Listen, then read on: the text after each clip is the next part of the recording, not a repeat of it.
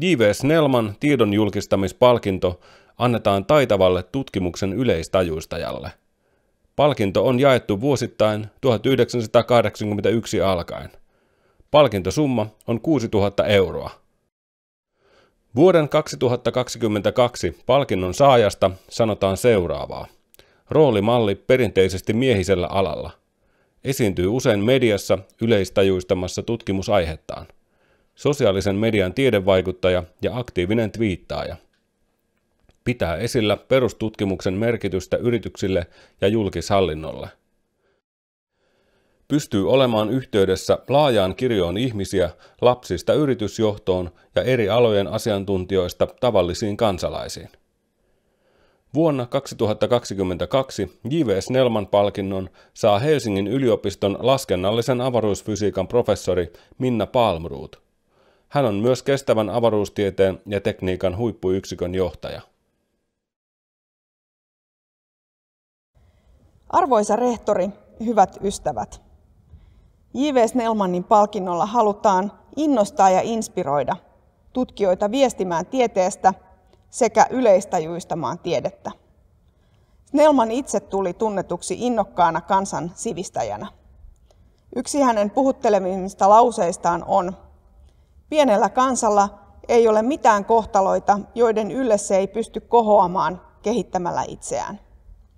Olen ylpeä ja iloinen saadessani vastaanottaa hänen nimeään kantavan palkinnon. Käsittelen tässä puheessa tieteestä viestimistä 3 näkökulmasta: velvollisuutena, oikeutena ja mahdollisuutena. Näin yliopiston eräänlaisena yhteiskuntasopimuksena. On sovittu, että kun yhdet katsovat kauas, tutkivat maailman perustuksia, kartoittavat tuntematonta ja odottamatonta, toiset voivat katsoa lähelle ja keskittyä tuntemattoman kesyttämiseen. Tällainen yhteiskuntasopimus voi tietenkin toimia vain, jos välissä on viestintää.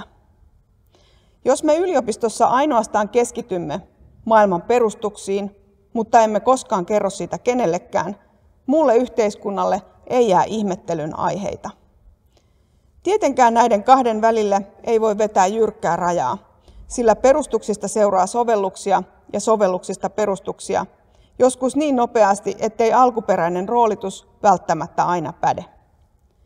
Käytän kuitenkin tätä jakoa, sillä uskon, että kun molemmat osapuolet ymmärtävät toistensa roolin, voi syntyä molemminpuolinen kunnioitus. Onhan hienoa, ettei kaikkien tarvitse keksiä sähköä uudestaan, voi vain painaa nappulaa ja kas, valot syttyvät. Kun tiede nähdään tällaisena yhteiskuntasopimuksena ja investointina, tutkijoille syntyy velvollisuus viestiä löydöistään. Joidenkin tulosten hyöty nähdään heti, joidenkin ei koskaan, mutta se juuri on investoinnin perusolemus ja riski, joka investointiin liittyy. Meidän on yhteiskuntana siedettävä tämä riski, sillä ilman sen sietämistä tuntematon ei muutu tunnetuksi, emmekä me yhteiskuntana opi emmekä sivisty. Minulle tiedeviestintä on aina ollut ensisijaisesti velvollisuus. Se on takaisinmaksu siitä, että olen saanut oppia ja venyttää tunnetun rajoja. Mutta tutkimuksessa viestiminen on myös oikeus, ja tämä on tullut erityisen selväksi viimeisten viikkojen aikana. Venäjän hyökättyä Ukrainaan läntinen maailma heräsi voimakkaasti puolustamaan vapautta ja demokratiaa.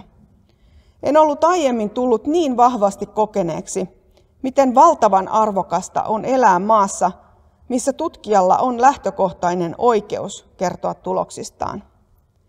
Monissa maissa tutkimuksen tulos päätetään etukäteen ja tutkijan tehtäväksi on kerätä haluttua tulosta tukevat todisteet ja hävittää vastakkaiset argumentit. Meidän on syytä olla ylpeitä omasta tilanteestamme. Me saamme kertoa vapaasti, mitä olemme löytäneet. Tässä kohtaa moni varmasti ajattelee, että kyllä, me saamme kertoa, meillä on tämä vapaus, mutta kannattaako sitä käyttää, sillä usein erityisesti sosiaalisessa mediassa tutkijat voivat joutua hyökkäysten kohteeksi. Tämä on totta. Mutta toisaalta meillä Helsingin yliopistossa on luotu myös ohjeet ja turvaverkot näitä tapauksia varten. Itse olen kokenut, että sosiaalisessa mediassa pärjää pitkälle pelkästään positiivisella asenteella. On myös totta, että monet ajattelevat, että jos keskustelu ei ole aivan omalta alalta, siihen ei voi ottaa osaa.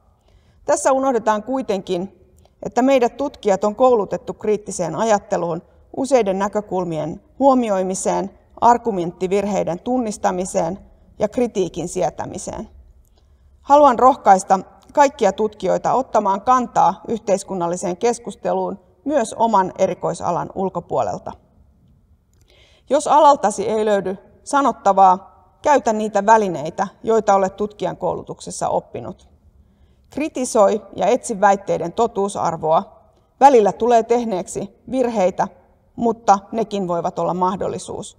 Virheitä tekevä tutkija on inhimillinen, häneen voi samaistua. Joskus voi käydä niin, että tiedeviestinnän vuoropuhelusta syntyy uusia tuntemattomia. Minullekin kävi niin. Viestin niin vilkkaasti revontulia kuvaavien ihmisten kanssa niin, että tästä vuorovaikutuksesta kansalaistieteilijät löysivät uuden selittämättömän revontulimuodon, jonka me yhdessä selitimme. Tämä esimerkki osoittaa, että viestiminen on myös mahdollisuus. Tiedeviestintä on usein aikaa vievää työtä. Vastaat toimittajille juuri kun sinun pitäisi olla lähettämässä julkaisua, kommentoit ja korjaat artikkeleita, juttelet uusista tuulista, vaikka aamulla on luento. Ulospäin tämä työ ei välttämättä näy. Viestintä näyttää helpolta, vaikka taustalla saattaa olla vuosikymmenten työ ja harjoittelu. Omalta osaltani voin kertoa, että olen tietoisesti jaotellut tutkimusalani useisiin eri näkökulmiin ja investoinut aikaani siihen, että olen kristallisoinut tutkimusalani merkityksen näiden näkökulmien valossa. Olen tuonut Suomessa keskusteluun avaruuden taloudellista potentiaalia, sen kestävää käyttöä, ajatellen niitä ihmisiä, joita kestävyys ja taloudellisuus kiinnostavat. Olen miettinyt, mikä alallani kiinnostaa perusmedian kuluttajaa ja kirjoittanut kirjan siitä, mitä erilaiset revontulimuodot kertovat avaruuden tilasta. Olen myös miettinyt alaani huoltovarmuuden kannalta ja teknologisen murroksen kautta ja paketoinut viestiäni näille erilaisille ryhmille. Mielestäni viestinnässä on ensiarvoisen tärkeää ymmärtää kuulijaa ja tulla häntä vastaan, miettiä, mikä häntä tässä puhuttelee. Vaikka tämä on joskus vaikeaa, niin se on myös todella antoisaa, koska sillä tavalla itsekin oppii uusista ihmisistä ja uusista mahdollisuuksista. Se vie eteenpäin sekä alaani että itseäni ihmisenä. Lopuksi haluan lämpimästi kiittää rehtoria ja Helsingin yliopistoa tästä upeasta palkinnosta. Otan sen vastaan liikuttuneena ja ylpeänä ja toivon, että ihmiset ovat saaneet viestimisestäni yhtä paljon kuin olen itse siitä saanut.